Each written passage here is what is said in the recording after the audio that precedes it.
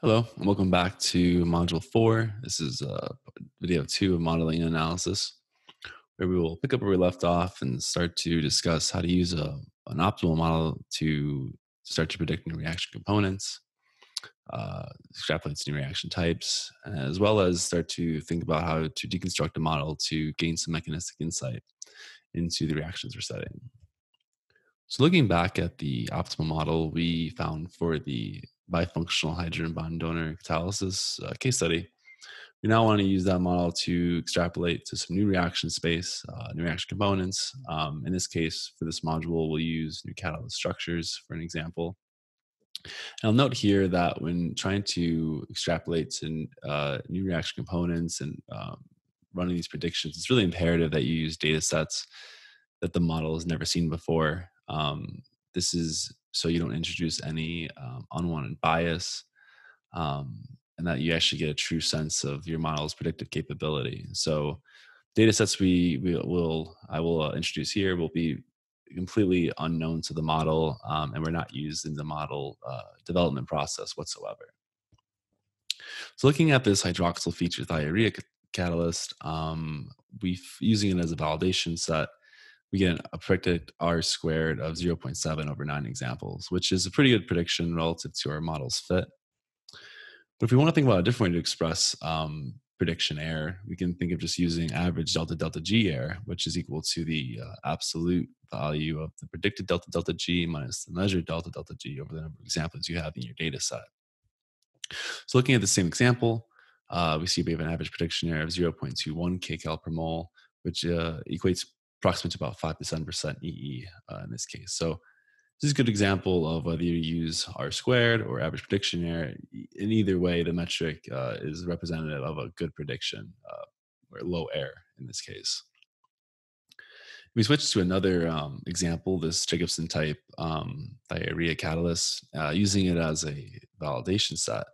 We get a predictor R squared of 0.4, which is significantly worse than the last example and would be considered a poor prediction, I should say. But knowing that R squared can be influenced by data set size and distribution, as well as outliers can have a really detrimental effect on R squared. Looking at the other metric, average prediction error, we see it's only 0.33 kcal per mole. And given the EE percent distribution of this data set, it actually only equates to about 3 to 5% EE error, which is a pretty good prediction.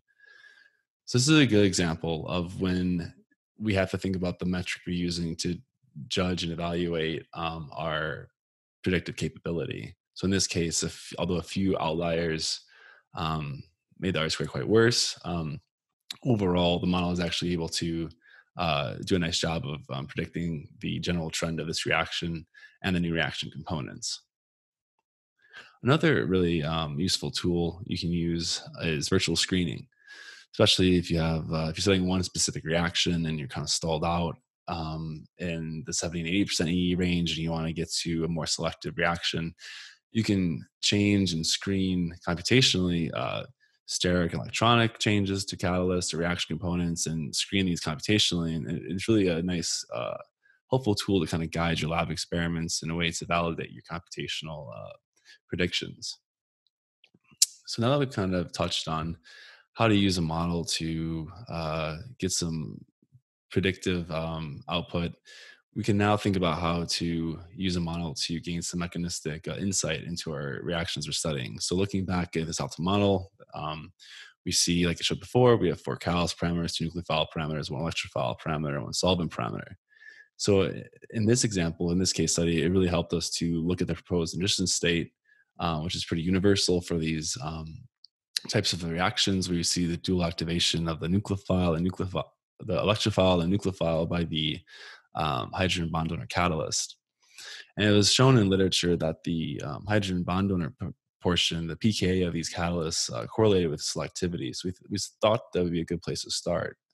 So looking at the MB, especially since the MBOH of our model is in our model, this proton here, we thought maybe it had it would have some correlation with pKa. Although there is no direct correlation with the pKa, we saw that the pKa of these catalysts did have a really strong correlation with the lumo of our catalysts. So this is kind of a good example of, although it's not directly correlated to one of our model's parameters, it's very correlative to one of the other parameters we grabbed in our of our reaction component. And it kind of makes sense if you look back at the resistant state as the pKa and the LUMO of the uh, catalyst, while the nitroalkene is donating into that lowest unoccupied molecular orbital. So this kind of intuitively makes sense. It made sense to us as why that would be so highly correlated. So now looking at the LUMO of all our catalysts, we tried to compare it to the MBOH, which was the parameter that was in our model. And although we couldn't find a direct correlation between them, it was kind of a qualitative correlation which appeared, but there seemed to be another steric classification or um, some other classification that prevented us from direct correlation. But so one of the kind of cool things we can do, we can actually swap out delta delta G and use the LUMO as our output. So we can now use, we can use parameters of different reaction components as output. So using the LUMO of our catalyst as an output, we can run forward stepwise linear regression, and we found a very correlative model which actually contained the MBOH of our catalyst, as well as a kind of a steric type parameter as well as an NMR of the hydrogen bond donor catalyst. So it shows that the MBOH, which is in our global model, is actually quite a useful model in showing correlation to the LUMO. So it's kind of uh, shows how the MBOH is playing, not only kind of representing the pKa of our catalyst, but also a slight steric contribution as well. So now we've kind of covered a kind of a quick example of how you could start to think about how to deconstruct your model and try to think about different trends and different ways to look at comparisons between parameters of kind of things you're interested in. A few other notes that I like to touch on is, now that you kind of have a good sense of the modeling process, you can now understand how cross terms may complicate the interpretation of these kind of complex models, especially when we have 6 to 8 parameters. If you have a cross term, it's really hard to, when it comes to interpretation, really hard to try to understand what contribution each of those terms is really representing. And furthermore, if you have that cross term that shows that if you have a good model that contains a cross term, maybe there's a more effective parameter that exists that you can develop that would actually take the place of the cross term and be a more robust parameter to use.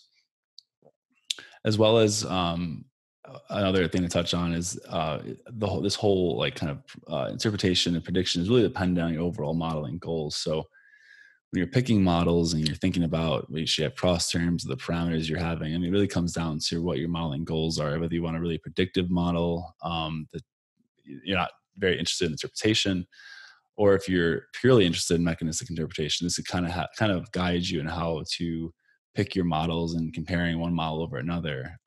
As our group is quite interested in mechanistic interpretation, this typically is one of the factors we consider when choosing a model. And then furthermore, kind of in the same sense as cross terms, collinearity between independent parameters also kind of causes issues in interpretation, just because the independent relationship with delta delta G is quite diluted, since you have such an overlapping space that you're covering with 2 different parameters. So when it comes to interpretation, trying to understand the role of those individual parameters becomes quite difficult. So that's the end of module 4. Kind of the overall the overall MLR workflow allows us for simultaneous correlation of multiple properties. And it's kind of the modeling process I showed you and what our overall goal is using this workflow. And it's nice because we are able to analyze varied systems, in contrast to transition state analysis, where you're typically limited to kind of one ligand or one catalyst and one specific reaction component combination. We're able to actually analyze many different systems without running up the computational cost.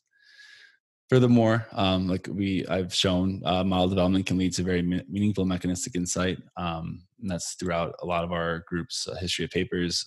Like I mentioned, it's kind of an overarching goal of our group is to look for meaningful mechanistic details of our models. And the application of these models can also be used for the prediction and reaction components. This can be kind of a quite powerful tool, and it can also be very useful in further reaction development for other people to use.